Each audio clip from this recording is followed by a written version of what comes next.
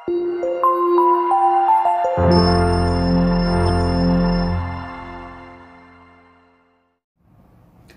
നമ്മൾ ചെയ്യാൻ പോകുന്നത് എക്സസൈസ് 8.1 ക്വസ്റ്റ്യൻ നമ്പർ 10 ആണ്. അപ്പോൾ ക്വസ്റ്റ്യൻ എന്താണെന്ന് നോക്കാം. ABCD is a parallelogram and AP and CQ are perpendiculars from vertices A and C on diagonal BD. അപ്പോൾ ABCD ഒരു പാരലലോഗ്രാം ആണ് എന്ന് പറഞ്ഞിട്ടുണ്ട്. APയും CQവും പെർപെൻഡിക്കുലേഴ്സ് ആണ്. അതായത് ഈ AP എന്ന് പറയുന്ന ലൈനും CQ എന്ന് പറയുന്ന ലൈനും വെർട്ടിസസ് എയിൽ നിന്നും സിയിൽ നിന്നുമുള്ള പെർപെൻഡിക്കുലേഴ്സ് ആണ്. എവിടെയായിട്ടുള്ളതാണ്? Diagonal B ഡിയിലോട്ട്. അതായത് വെർട്ടെക്സ് എയിൽ നിന്ന് ഡയഗണൽ ബി ഡിയിലേക്കുള്ള പെർപെൻഡിക്കുലർ ആണ് AP. അതേപോലെ വെർട്ടെക്സ് സിയിൽ നിന്ന് ഡയഗണൽ ബി ഡിയിലേക്കുള്ള പെർപെൻഡിക്കുലർ ആണ് CQ. മനസ്സിലായല്ലോ? അപ്പോൾ അതിൻ്റെ അർത്ഥം എന്താണ്? ഇവിടെ ഉണ്ടാകുന്ന ഈ ആംഗിൾസ് 90 ഡിഗ്രി വീതമാണ്. ഈ രണ്ട് ആംഗിൾസും ഈ ആംഗിളും 90 ഡിഗ്രി വീതമാണ് എന്നാണ് അതിൻ്റെ അർത്ഥം. നമ്മൾ എന്താണ് പ്രൂവ് ചെയ്യേണ്ടത്? APB congruent to CQB. APBയും CQDയും congruent ആണ് എന്ന് പ്രൂവ് ചെയ്യണം. അപ്പോൾ APB ഏതാണ്?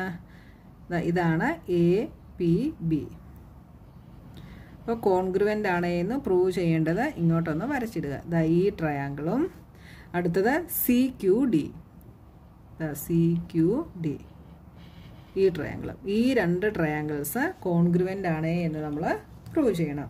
അപ്പോൾ ഇവിടെ നമുക്ക് കോൺഗ്രുവൻ്റ് ആണ് എന്ന് പ്രൂവ് ചെയ്യാൻ നമുക്കിവിടെ എന്തൊക്കെ എഴുതാം? ഇവിടെ എന്താ നോക്കിയേ, ABCD ഒരു പാരലലോഗ്രാം ആണ് എന്ന് പറഞ്ഞിട്ടുണ്ടല്ലേ. അതുകൊണ്ട് ഓപ്പോസിറ്റ് സൈഡ്സ് പാരലലുമായിരിക്കും ഈക്വലുമായിരിക്കും. അതുകൊണ്ട് നമുക്ക് എന്ത് പറയാം? AB is equal to CD എന്ന് പറയാം. ABയും CDയും ഈക്വൽ ആണ് എന്ന് പറയാം. അപ്പോൾ ഇവിടെ നമുക്ക് എന്ത് കിട്ടി? ഒരു സൈഡ് നമുക്ക് കിട്ടി. ഇനി അടുത്തത് നമുക്ക് എന്ത് പറയാം?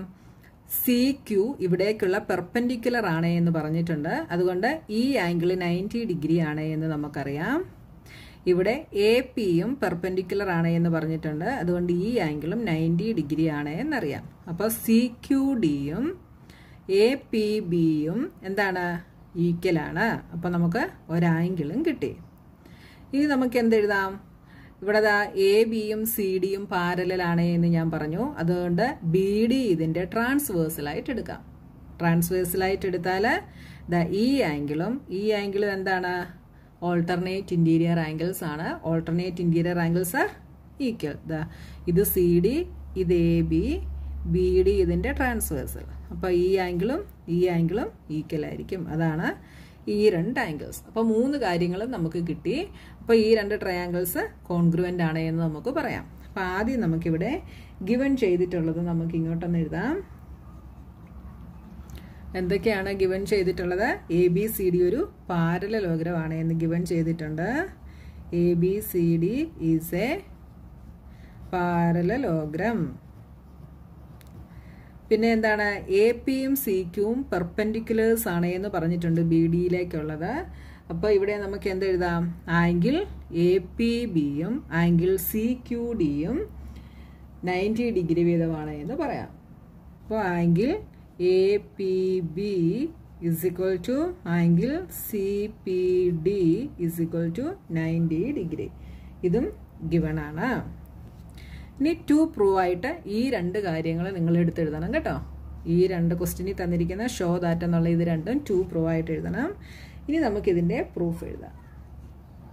ഫസ്റ്റ് വണ്ണിൻ്റെത് ഈ രണ്ട് ട്രയാങ്കിൾസ് ആണ് കോൺഗ്രുവൻ്റ് ആണ് എന്ന് പ്രൂവ് ചെയ്യേണ്ടത്. അപ്പോൾ in triangle APB and triangle CQD, ഈ രണ്ട് ട്രയാങ്കിളിൽ നമുക്ക് എന്തൊക്കെ എഴുതാം?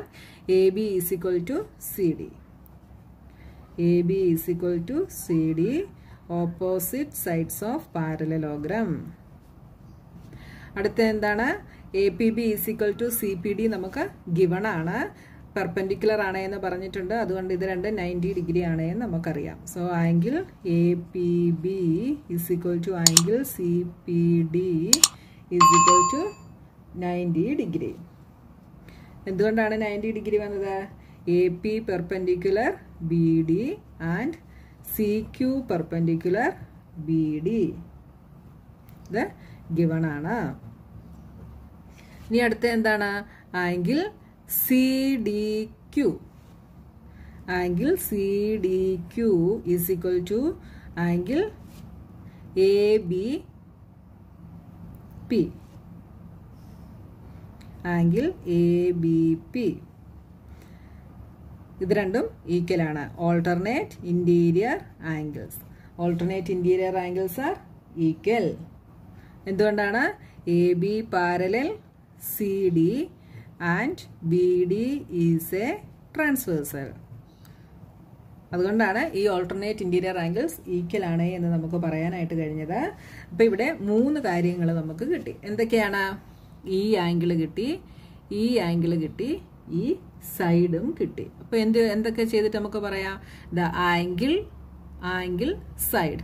അപ്പോൾ നിങ്ങൾ കോൺഗ്രുവന്റ് റൂൾ ഏതാണ് എന്ന് എടുക്കുമ്പോൾ നിങ്ങൾ ഒരു ട്രയാങ്കിൾ മാത്രം എടുത്തിട്ട് നോക്കുക. നമ്മളിവിടെ ട്രയാങ്കിൾ CDQ എടുക്കുന്നു. ഇതിനകത്ത് ഈ ആംഗിൾ, ഈ സൈഡ്. അപ്പൊ AS കോൺഗ്രുവൻസ് റൂൾ വഴിയാണ് നമുക്ക് കിട്ടിയത്. Therefore, triangle APB congruent to triangle CQD by AAS congruence rule.